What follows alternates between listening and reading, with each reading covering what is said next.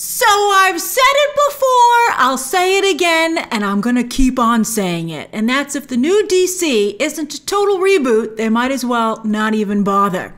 But we're all super nervous because Peter Safran and James Gunn have a lot of friends currently in the DCEU that we're having a hard time believing they're not gonna pull over to their new version of DC. And one of those friends is Mr. Zachary Levi. That's right, even though Dwayne Johnson produced this movie, although would have nothing publicly to do with it, he's, Zachary Levi is good pals with Peter Safran in particular, as evidenced by this picture of them together on vacation recently. That was just taken, like during the holidays, after the deal went through. So they're pals.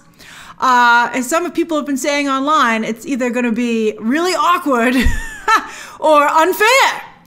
And that's why Zachary Levi has been defending Gunn and Safran so aggressively to the press. So let's see if it works out for Levi, it doesn't work out for us. But, what does that mean for this movie? What does it mean for any of the remaining DC movies? So let's see if this trailer makes it seem like this is worth seeing in theaters. Or, if we shouldn't, I'll just wait for HBO Max, if that. All right, here we go. And I liked the first one, by the way. I liked the first one a lot, the first Shazam. Oh, I like this music choice. We are at war. We will annihilate everything. Champions of this realm can do nothing to stop us. But why? You are very menacing. I just want you to know that. That's cool that Helen Mirren. That's cool that Helen Mirren did that. A lot has changed in the last few years. The wizard gave me superpowers. And then everybody got superpowers. Started from the bottom, now we're here. All right, here's the situation. Started from the bottom, now the whole team here. The daughters of Atlas are coming to hunt us. Children stole the power of the gods. He seems like Percy Jackson. Ripped it from our father's core. Okay, I feel like maybe I should be writing all this down. I think there's too many Powers, kids. child. Your world will not survive this. You want these powers? Come get them! Hey, Khaleesi! These are some good jokes. Started from the bottom, now we're here. All right. Started from the bottom, now the whole team here. We have one job to do. Save the world. Billy! I don't know how we fight powers like this. How'd they even make Shazam? I can't do this. Take my powers back. You gave them to me, so you can take them back, right? John Hansu's like, what am I doing here?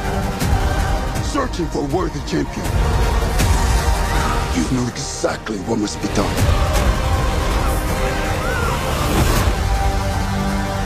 Billy, what are you doing? I have to do this.